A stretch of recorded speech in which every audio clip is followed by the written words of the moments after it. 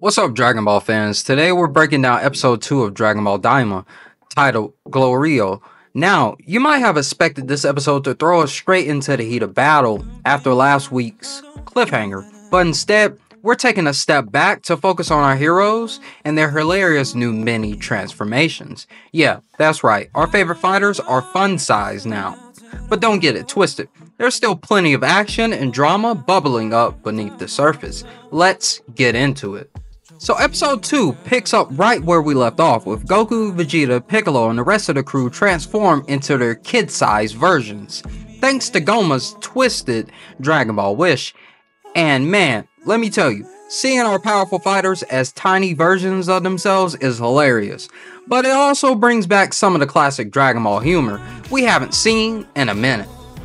Master Roshi is straight up living his best life. The guy is thrilled to be back in his prime, and honestly, a more confident Roshi is both entertaining and, let's be real, a little terrifying. Meanwhile, Bulma and Chi-Chi are low-key enjoying their de-aging too, which honestly makes sense given Bulma's past Dragon Ball Super wishes.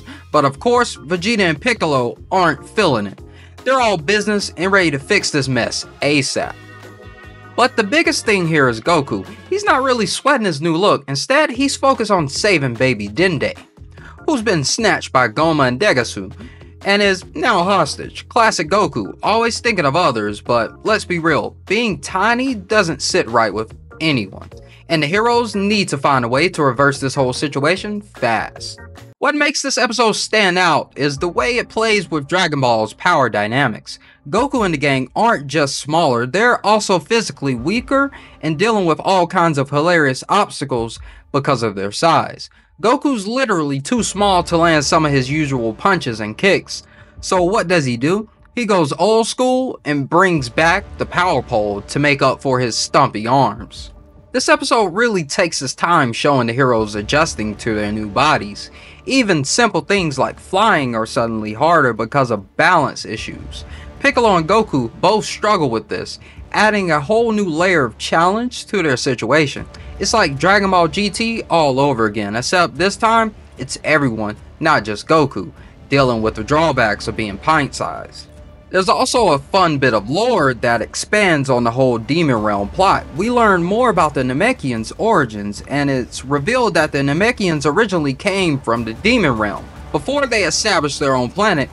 That little detail adds a lot of more depth to Piccolo's upcoming journey, which should be exciting to explore later. Now let's talk about the elephant in the room, Glorio. We got a small taste of him in episode 1, but in Glorio, he really steps into the spotlight. Glorio shows up out of nowhere, offering to help Goku and the gang get to the Demon Realm. But here's the thing, can we really trust this guy? Glorio claims he's not strong enough to take down Goma on his own, but he's heard enough about Goku to know that our boy's the real deal. Shin's super suspicious of Glorio's intentions, and honestly with good reason. Dragon Ball loves its redemption arcs, so it wouldn't be shocking if Glorio ends up being a villain turned ally, or plot twist. Maybe he's just trying to get rid of Goma so he can take over the Demon Realm himself. Glorio only sticks around for a few minutes in this episode, but his arrival shakes things up. He's got his own spaceship, or as he calls it, a plane, and he's ready to take Goku and Shin straight into the Demon Realm. This move conveniently pushes the story forward, but it also leaves a big question: what's Glorio's real agenda? With Glorio's help, Goku and Shin head off to the Demon Realm, leaving Vegeta, Piccolo, and Bulma behind to make their own journey later. We also get to see Bulma flex her genius as she starts working on repairs for Kibito's spaceship, or Shin's spaceship, giving us some major Dragon Ball Z vibes when she's fixed the nameless Namekian ship. It's cool to see Bulma getting more involved in the action again. Her intelligence is seriously underrated in this series, and it's nice to see her play a major role instead of just being on the sidelines. Plus, her repairs are gonna take 10 days, which gives the rest of the gang plenty of time to get used to their new bodies and plan their next steps. We also get more lore backstory on Shin, as Shin was actually from the Demon Realm, and he traveled out of the demon realm when the demon realm was open for travel and was later shut down as a lot of races started leaving the demon realm, and then they had to disallow it. By the end of episode Glorio, the stage is set for the heroes to finally venture into the demon realm. We're talking major lore drops, new characters like Glorio with mysterious motives, and of course the fun dynamics of watching our heroes struggle with their many forms. And with the next episode titled DAIMA, we're finally about to dive into the demon realm itself and see what wild challenges await Goku and his crew.